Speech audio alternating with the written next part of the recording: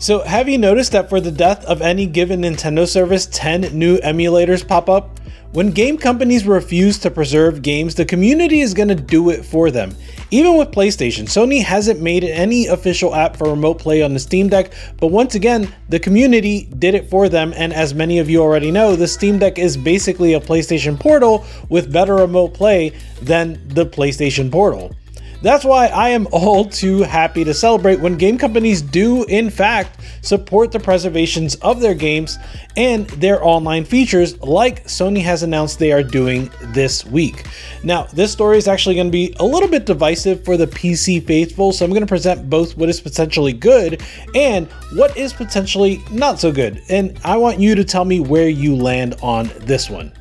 So about just 1 month ago, Sony announced that they were porting Ghost of Tsushima to PC. Naturally, I'm someone that thinks porting to PC is pretty much always a step in the right direction in terms of game preservation. I can easily play 2005 PC games on my PC, but if I wanted to play PlayStation games from 2005, well, that's going to be quite a bit trickier. So of course, any PC port is a big W, especially when it's headed by Nixxes, who have been nearly flawless when it comes to ports on PC, including Spider-Man Remastered, Ratchet & Clank Rift Apart, and Horizon Forbidden West. All of those play pretty well on the Steam Deck and on modest PCs for that matter. So that's going to give me hope that Ghost of Tsushima would follow suit. Well, we got the system requirements for Sushi, and it seems my hopes were well placed. This game will take up about 75 gigabytes of space on your Deck's SSD or your micro SD card, but notably it's going to run 720p at 30 FPS on a GeForce GTX 960. That should give it more than enough headroom to get around 40 FPS on the Deck at 800p.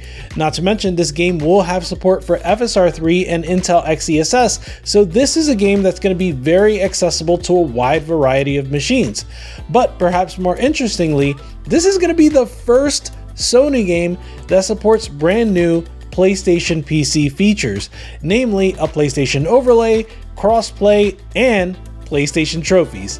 The overlay will be available by pressing Shift plus F1, which is definitely something you could map using Steam Input if you were so inclined. You'll also be able to see and search for friends in addition to seeing your trophy collection and viewing your profile. Ghost of Tsushima's Director's Cut on PC will share the same trophies as the PlayStation version of the game. In fact, Sony confirmed that if you've already unlocked the trophies on PS5, then you will also have them unlocked on your PC when you connect to PSN. Additionally, this port will still have full support for Steam achievements or EGS achievements. I just realized I don't think I've ever seen an Epic Game Store achievement or what it looks like.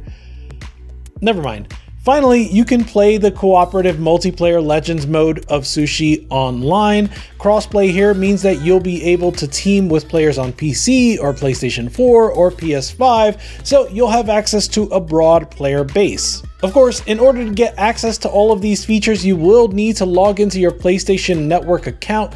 Thankfully, the use of the overlay is optional, and so I would assume you can play this game normally, at least in single player mode, without ever logging into PSN if you never want to. Ideally, they would even have a launch option for skipping the PS login altogether. That's something you can do for Cyberpunk and Witcher 3 with their launcher called the Red Launcher. You can input a launch option in the game's properties and just never see the launcher at all, which is pretty nice. I think where some people have gotten upset and where some others have gotten excited is the potential for what's next. There are some people that are worried about seeing PlayStation expand their PC suite into an overlay and into logins and expect that Sony is going to make a launcher, and they're also immediately jumping to concern that it won't be compatible with the Steam Deck. Then there are others that are looking at the future more optimistically. Some are hoping for cross-save as a future feature.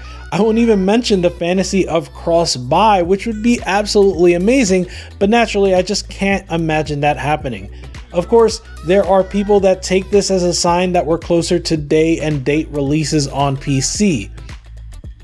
All of this is very clearly either wishful thinking or woeful thinking. It's hard to say what direction Sony's going to go in, but the road they've been headed down has been really good to see so far. That said, I couldn't really begrudge them if in the future they wanted to create their own PC store. I can't imagine that Sony would be comfortable feeling like their entire PC ecosystem is dependent on Valve, the same way that Valve feared their entire ecosystem was dependent on Windows just 10 years ago. Regardless, Sony has been very supportive of an open PC market, and they've done more than most AAA publishers when it comes to making their games playable on the Steam Deck and other PC handhelds. They clearly care about meeting PC gamers where they are today, so I do have some faith that they'll continue to do so. What do you think?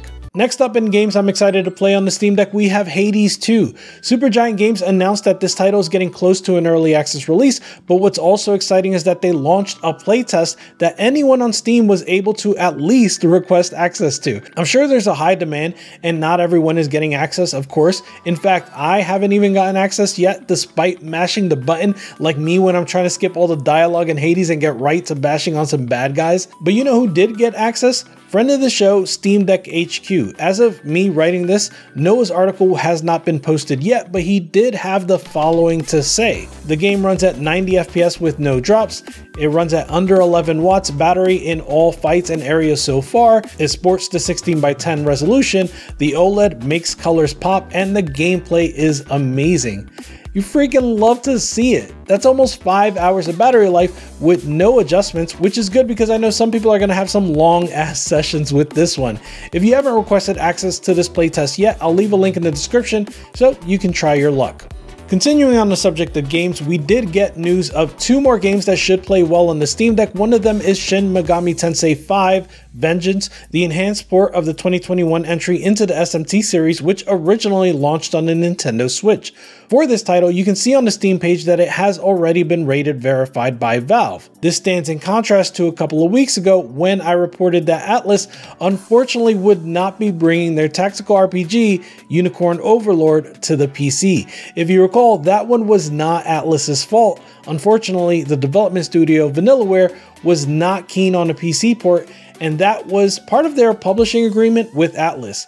Thankfully, we won't have to worry about that with SMT V, which launches on June 14th. Likewise, the studio behind Ori and the Blind Forest, as well as Ori and the Will of the Wisp, has a new upcoming game called No Rest for the Wicked. This is an action RPG with gorgeous visuals that should be available in early access by the time you are watching this video. While it has yet to be rated by Valve, we did get a look at the system requirements, and they once again give the indication that it will run well on the Steam Deck and other PC handhelds.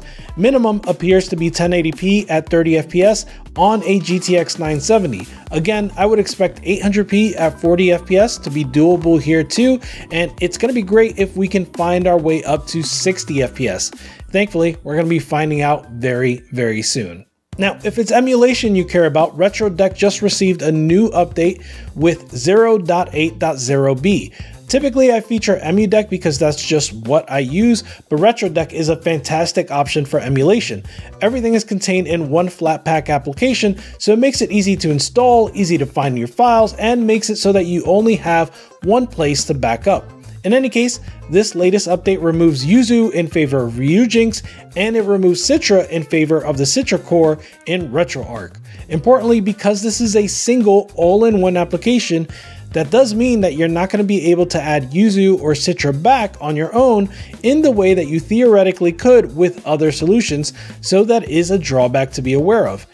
Interestingly, I think the post for this update gives good insight into the downstream effects that we've seen since Yuzu and Citra were removed. It opens with saying, quote, "As you might have heard, Yuzu and Citra standalone version is no more, and anyone supplying Yuzu or Citra is breaking the court settlement and could be targeted for litigation." End quote. And when answering why Citra was affected too, the post has these bullet points. It says, Citra and Yuzu were made by the same company in US. The Yuzu and Citra teams were mostly the same. Yuzu and Citra shared code, and in the settlement, both Citra and Yuzu were affected. Finally, the Citra and Yuzu Discord confirmed their shutdown. This definitely goes a long way to explain why even forks of Yuzu like Suyu are continuing to find themselves in trouble. Most recently, the Discord servers for both Tsuyu and Sudachi were shut down by Discord themselves. Sean Hollister at The Verge reported that, quote, the developers of Tsuyu and Sudachi received vague messages about how they were sharing content that allegedly violates intellectual property rights, according to images shared with The Verge. He goes on to say that, meanwhile, Discord tells us that it's following normal processes for DMCA takedown requests, but it's not at all clear that there was a valid DMCA takedown request or that those communities were actually violating IP rights, and it's quite possible Discord isn't following its own policy by kicking them out, end quote. In fact, Sudachi's primary developer Jared Norwell said that the first email from Discord claimed that he had broken the TOS, but it gave no additional information. Overall, Sean Hollister reports that rather than following their normal procedure, quote, Discord simply deplatformed these emulators by nuking their communication channels, end quote. So yeah, this is an extremely informative piece that has caused me to rethink my stance on Tsuyu. Up to this point, I've been extremely skeptical of Tsuyu because it's forked from Yuzu, which many people have referred to as radioactive. There are reports that Yuzu devs were pirating and some speculation that they even stole code from a leaked Switch SDK, so personally I was dubious of anything picking back up where Yuzu left off. But this piece from The Verge offers a grounded counter perspective, and it seems likely that Nintendo is doing what they often do, using their position of power to bully not just independent hobbyist developers, but also places like Discord and GitLab, basically to just do what Nintendo wants under the threat of litigation. Of course, that is why I am downright ecstatic to see emulators finally return to the Apple App Store. Delta is probably the first one you want to go grab. If you own an iPhone, it supports NES, Super Nintendo, N64, Game Boy, Game Boy Color, Game Boy Advance, and Nintendo DS. It's a great lineup overall, and it seems like it's time for me to dust off my Backbone controller and try some emulation on my phone. So I watched the Nintendo Indie World, and I was happy to see that almost all of the games will be available on the Steam Deck, and even a couple of them already were released on Steam. I even made a tweet thread about it, so you can reference that if you want to see a Steam page for each of these games, so I'll leave a link to that in the description. The biggest two announcements were SteamWorld Heist 2 and Yars Rising. Heist 2 is naturally the latest game in the SteamWorld universe. It's a turn-based tactics game where you plan shots that bounce off walls to hit your ops. All the SteamWorld games are pretty neat, so I'm looking forward to this one. Yars Rising resurrects the Yars Revenge franchise with a new side-scrolling Metroidvania made by WayForward, who are experts in the genre with games like Shantae and Mummy Demastered. A couple more games to keep your eyes on real quick. There's Anton Blast, but don't call it a Pizza Tower clone. These two games have both been in development for quite some time. Pizza Tower just happened to come out first. They also both take inspiration from Wario Land. Anton Blast has a demo on Steam, so you can check that out right now. Then there's Lorelei and the Laser Eyes, which is published by Annapurna but being developed by Simogo, who made Sayonara Wild Hearts, The Vice 6, and Yearwalk, so they are damn good at video games. Skim is a really adorable looking adventure game where you navigate the monochrome environment by jumping from shadow to shadow. Anyway, the only two games that don't seem to be coming to Steam yet are Stitch and TMNT Splintered Fate. Splintered Fate does look like a lot of fun. It's a co-op Hades-like, so it's something that me and my kids would enjoy playing together. In any case, both of these games are originally Apple Arcade exclusives, so that might have something to do with why we don't see them on Steam yet. Not sure, but we'll find out soon. And once again, we have not heard anything about Silksong. While that is unfortunate, I do feel bad for developers that are just trying to showcase their own indie game during these presentations. These were some awesome looking games, so take a look, maybe wishlist a couple of them, help them out. Alright, the last story is a good one. This comes to us courtesy of friend and editor of the show, High Tech Lowlife. He tweeted that ASUS is now reimbursing anyone whose SD card was damaged in an ROG Ally. This is an email that was sent to anyone who made their Ally for SD card related issues. Overall, this is incredible. Huge respect to ASUS for doing this. ASUS has really stuck by the ROG Ally. They've heard the feedback, they made improvements at every turn, and here they are owning their mistake in the best way by reimbursing folks that were impacted. You absolutely love to see it. Alright, that's going to do it for today's show. I hope you're having a wonderful week. That gang out. Goodbye.